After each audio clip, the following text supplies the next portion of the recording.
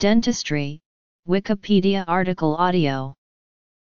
Dentistry is a branch of medicine that consists of the study, diagnosis, prevention, and treatment of diseases, disorders and conditions of the oral cavity, commonly in the dentition but also the oral mucosa, and of adjacent and related structures and tissues, particularly in the maxillofacial area. Although primarily associated with teeth among the general public, the field of dentistry or dental medicine is not limited to teeth but includes other aspects of the craniofacial complex, including the temporomandibular and other supporting structures. Terminology: dental treatment, education and licensing, specialties, history, modern dentistry, hazards in modern dentistry, priority patients. Notes: dentistry is often also understood to subsume the now largely defunct medical specialty of stomatology, for which reason the two terms are used interchangeably in certain regions.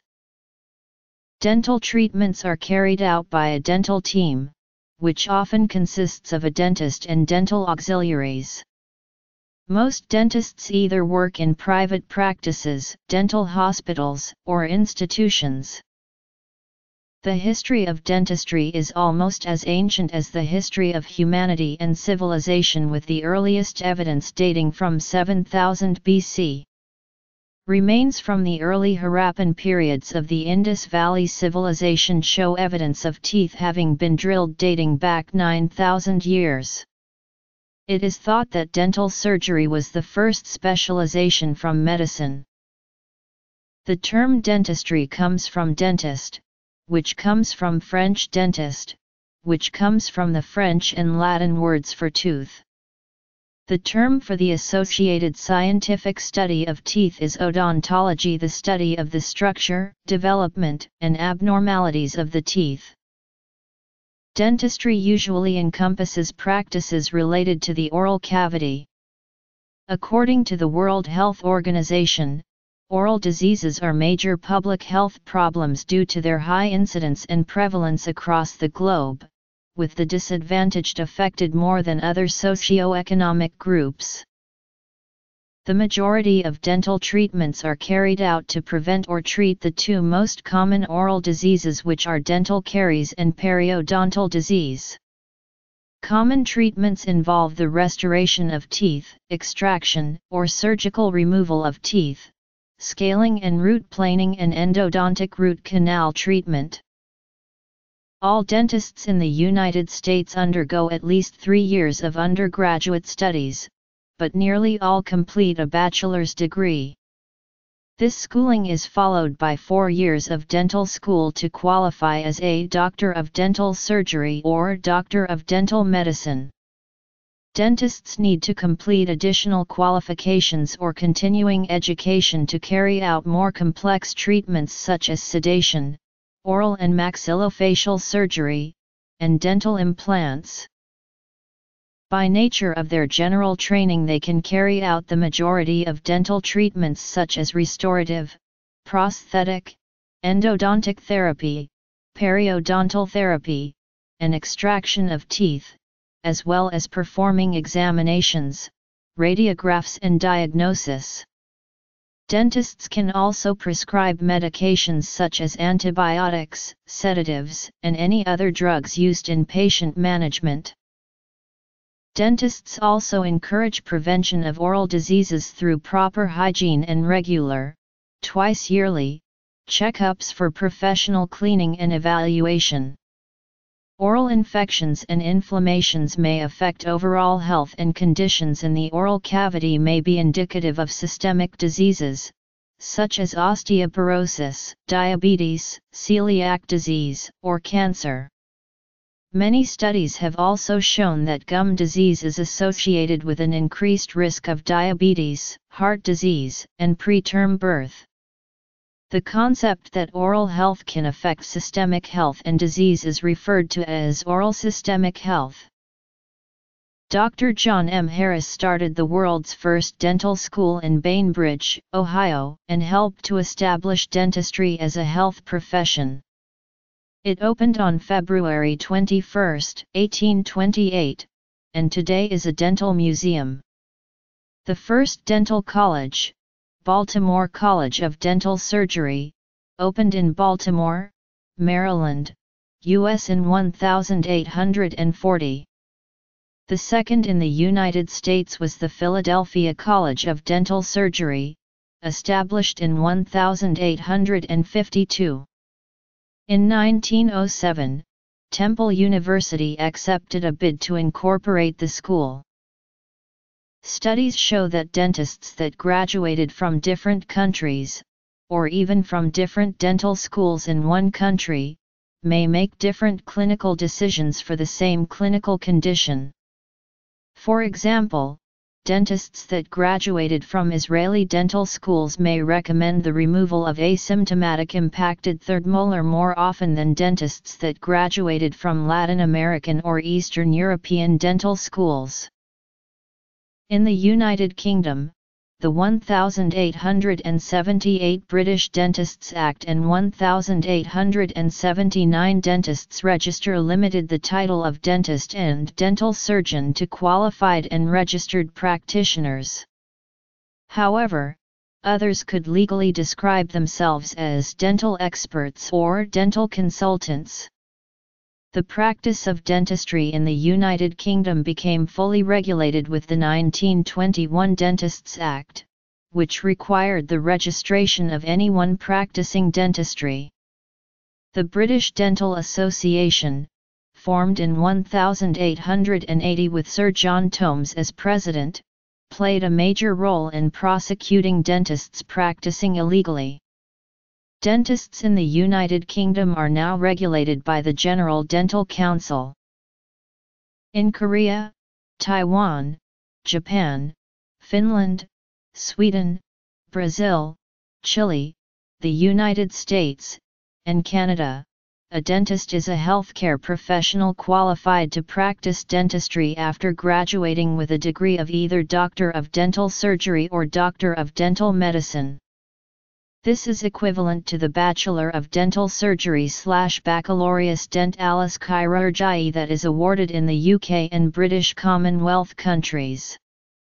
In most Western countries, to become a qualified dentist one must usually complete at least 4 years of postgraduate study. Within the European Union the education has to be at least 5 years. Dentists usually complete between 5 and 8 years of post-secondary education before practicing. Though not mandatory, many dentists choose to complete an internship or residency focusing on specific aspects of dental care after they have received their dental degree. Some dentists undertake further training after their initial degree in order to specialize. Exactly which subjects are recognized by dental registration bodies varies according to location. Examples include: tooth decay was low in pre-agricultural societies. The growth in farming society about 10,000 years ago correlated with an increase in tooth decay. An infected tooth from Italy partially cleaned with flint tools, between 13,820 and 14,160 years old, represents the oldest known dentistry, although a 2017 study suggests that 130,000 years ago the Neanderthals already used rudimentary dentistry tools.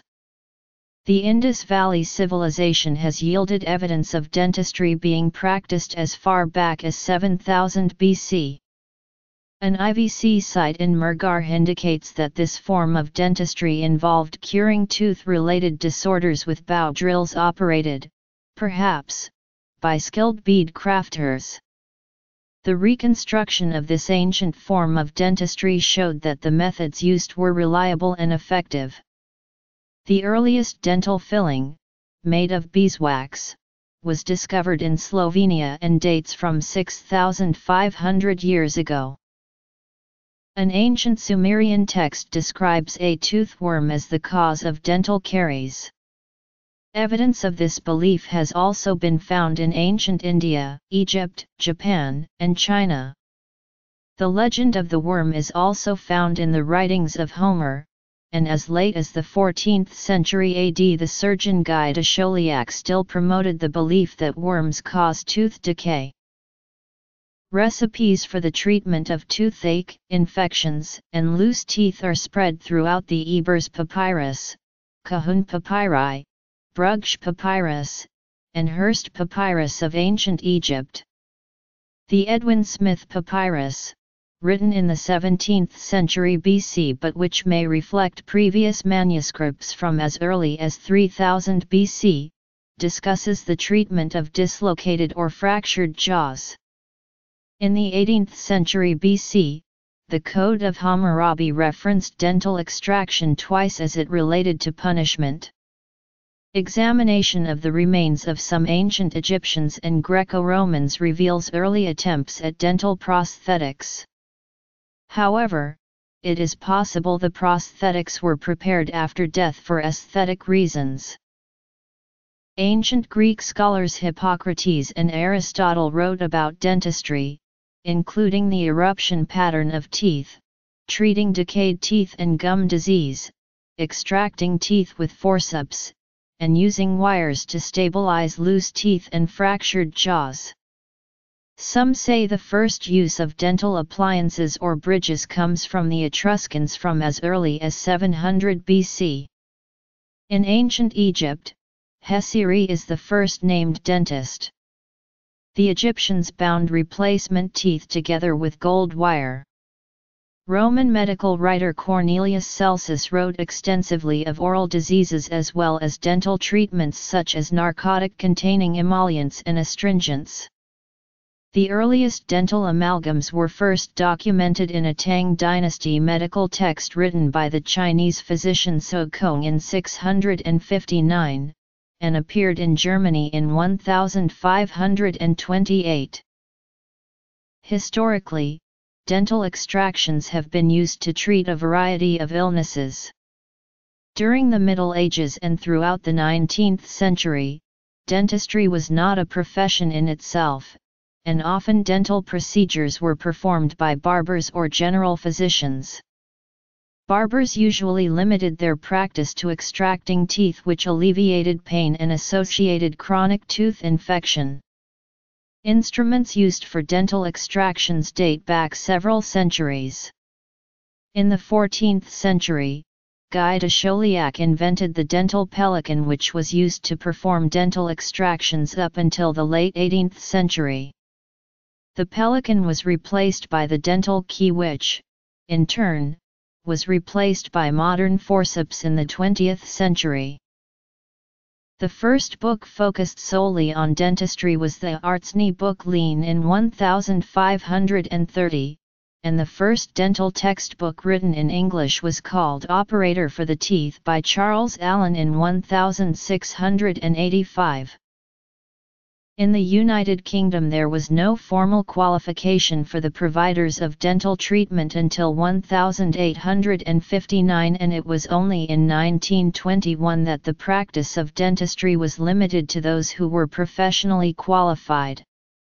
The Royal Commission on the National Health Service in 1979 reported that there were then more than twice as many registered dentists per 10,000 population in the UK than there were in 1921. It was between 1650 and 1800 that the science of modern dentistry developed. The English physician Thomas Brown in his A Letter to a Friend made an early dental observation with characteristic humor. The Egyptian mummies that I have seen, have had their mouths open, and somewhat gaping, which affordeth a good opportunity to view and observe their teeth, wherein 'tis not easy to find any wanting or decayed, and therefore in Egypt, where one man practiced but one operation, or the diseases but of single parts, it must needs be a barren profession to confine unto that of drawing of teeth, and little better than to have been tooth drawer unto King Pyrrhus, who had but 2 in his head. The French surgeon Pierre Fauchard became known as the father of modern dentistry. Despite the limitations of the primitive surgical instruments during the late 17th and early 18th century, Fauchard was a highly skilled surgeon who made remarkable improvisations of dental instruments, often adapting tools from watchmakers, jewelers, and even barbers, that he thought could be used in dentistry. He introduced dental fillings as treatment for dental cavities. He asserted that sugar-derivate acids like tartaric acid were responsible for dental decay, and also suggested that tumors surrounding the teeth and in the gums could appear in the later stages of tooth decay. Fauchard was the pioneer of dental prosthesis, and he discovered many methods to replace lost teeth. He suggested that substitutes could be made from carved blocks of ivory or bone. He also introduced dental braces. Although they were initially made of gold, he discovered that the teeth position could be corrected as the teeth would follow the pattern of the wires. Waxed linen or silk threads were usually employed to fasten the braces.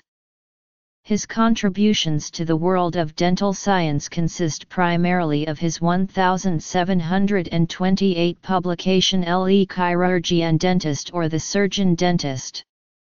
The French text included basic oral anatomy and function, dental construction, and various operative and restorative techniques, and effectively separated dentistry from the wider category of surgery.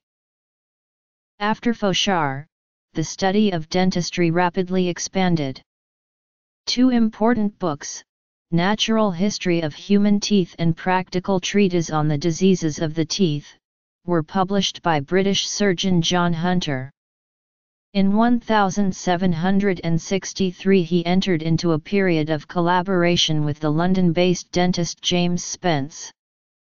He began to theorize about the possibility of tooth transplants from one person to another.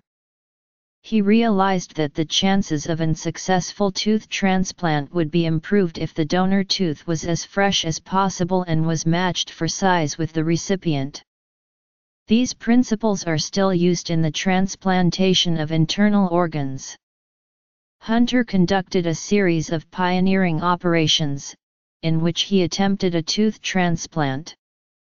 Although the donated teeth never properly bonded with the recipient's gums, one of Hunter's patients stated that he had 3 which lasted for 6 years, a remarkable achievement for the period. Major advances were made in the 19th century, and dentistry evolved from a trade to a profession. The profession came under government regulation by the end of the 19th century. In the UK, the Dentist Act was passed in 1878 and the British Dental Association formed in 1879. In the same year, Francis Brodie Imlach was the first ever dentist to be elected president of the Royal College of Surgeons, raising dentistry onto a par with clinical surgery for the first time. Long-term occupational noise exposure can contribute to permanent hearing loss, which is referred to as noise-induced hearing loss and tinnitus. Noise exposure can cause excessive stimulation of the hearing mechanism, which damages the delicate structures of the inner ear. NIHL can occur when an individual is exposed to sound levels above 90 dBA according to the Occupational Safety and Health Administration. Regulations state that the permissible noise exposure levels for individuals is 90 dBA. For the National Institute for Occupational Safety and Health, exposure limits are set to 85 dBA.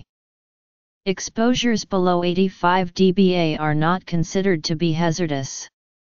Time limits are placed on how long an individual can stay in an environment above 85 dBA before it causes hearing loss. OSHA places that limitation at 8 hours for 85 dBA. The exposure time becomes shorter as the dBA level increases. Within the field of dentistry, a variety of cleaning tools are used including piezoelectric and sonic scalers, and ultrasonic scalers and cleaners. While a majority of the tools do not exceed 75 dBA, prolonged exposure over many years can lead to hearing loss or complaints of tinnitus. Few dentists have reported using personal hearing protective devices, which could offset any potential hearing loss or tinnitus.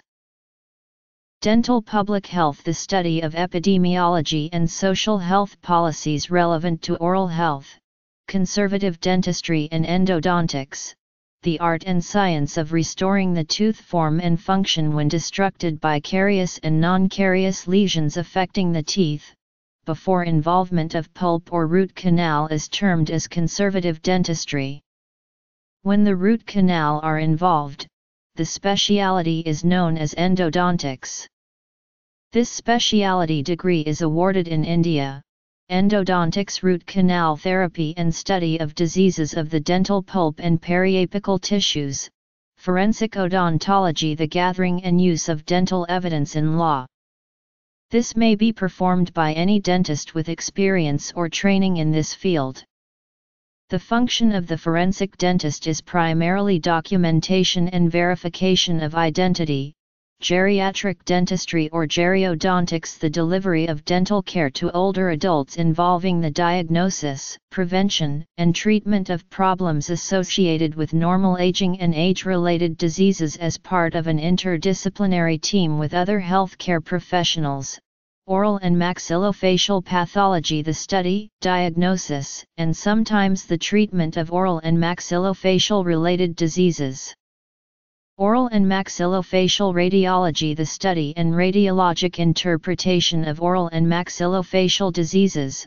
Oral and maxillofacial surgery: extractions, implants, and surgery of the jaws, mouth, and face. Oral biology: research in dental and craniofacial biology. Oral implantology: the art and science of replacing extracted teeth with dental implants. Oral medicine: the clinical evaluation and diagnosis of oral mucosal diseases. Orthodontics and dentofacial orthopedics: the straightening of teeth and modification of midface and mandibular growth. Pediatric dentistry: dentistry for children. Periodontology: the study and treatment of diseases of the periodontium as well as placement and maintenance of dental implants. Prosthodontics: dentures, bridges, and the restoration of implants. Some prosthodontists further their training in oral and maxillofacial prosthodontics, which is the discipline concerned with the replacement of missing facial structures, such as ears, eyes, noses, etc. Special needs dentistry: dentistry for those with developmental and acquired disabilities. Veterinary dentistry, a specialty of veterinary medicine, the field of dentistry applied to the care of animals. In the United Kingdom, National Health Service priority patients include patients with congenital abnormalities, patients who have suffered orofacial trauma, and those being treated for cancer in the head and neck region.